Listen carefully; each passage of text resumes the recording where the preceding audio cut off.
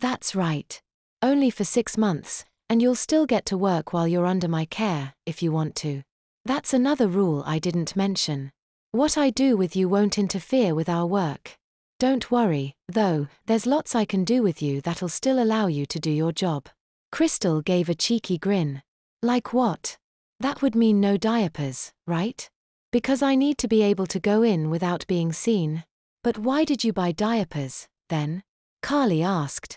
Oh, there will definitely be diapers and changes and even the occasional diaper rash. In fact, the big girl potty will be off limits for most of our time together if you go through with this, Crystal said matter-of-factly.